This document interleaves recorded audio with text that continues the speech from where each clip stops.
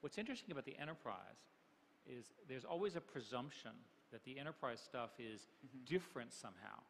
I would argue that the scale of what enterprises are doing now is so interesting from a computational perspective that the best computer scientists should be working on these problems too. To give you an example, Google Apps, which we have partnered on for, what, 5 years since we did that deal? It's gone very, very well. Has 40 million users. We add something like 5,000 firms a day to the system, and the level of cross-connectivity is very, very high. Now add the social component, which you're leading in, and imagine that every one of those users is click, click, connect, connect, talk, talk, post, post, off they go. You have a very hard technical problem.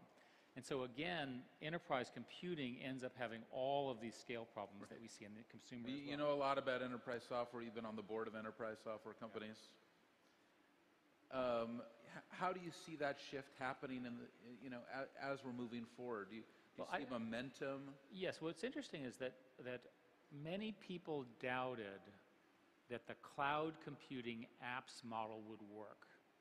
If you go back to the year before you guys went public and you read the reports, the conventional wisdom was that these were toy systems, that they were not going to be reliable, that people would not store their information in the cloud.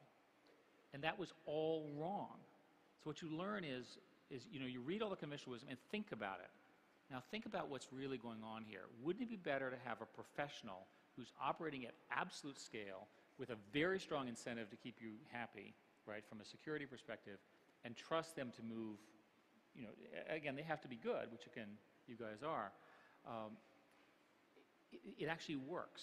So I think the most important message is that entire generation of sort of PC application software where you charged a whole bundle per desktop, and remember these were PCs, as you were locked into the architecture, was called client-server computing or three-tier computing, charged by the desktop and so forth, has largely been wiped out by this new model, of which I think you guys are really the leader in. And that bodes very, very well because that says that as your infrastructure gets established, a whole new generation of companies who will eventually compete with you all, by the way, so it's always the issue, they're going to come in and sort of on top of this data architecture that you're building, and they'll build new systems that are only imaginable today. I was thinking about it.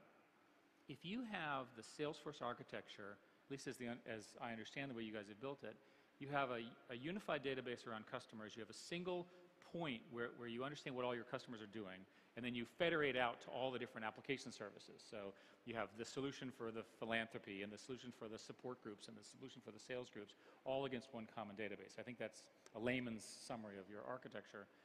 Out of that, now put on top of it knowledge engineering, where we can go and look at what people are doing, and with modern computer science, we can tell you things like we can predict when you're going to have a traffic jam. We can predict when you're going to have a next problem. That's the next generation of apps that are going to be built on top of this. It would not have been possible in the old architecture because the data was too scattered. As a business person, you want to be able to predict your inventory, your sales cycles, you want to predict all of the things that are going on. In marketing, you want to understand when people are coming to your website. All of this can be computed now and predicted. And computers are particularly good at now noticing exceptions. So they'll watch and they'll say, at noon on Wednesday there was a peak that's never occurred before. Maybe you should figure out. These alert models are also, I think, coming into play, and that'll transform the way businesses work. I mean, you think it's real time now, it's really going to be real time when we can go over all that data and calculate that information.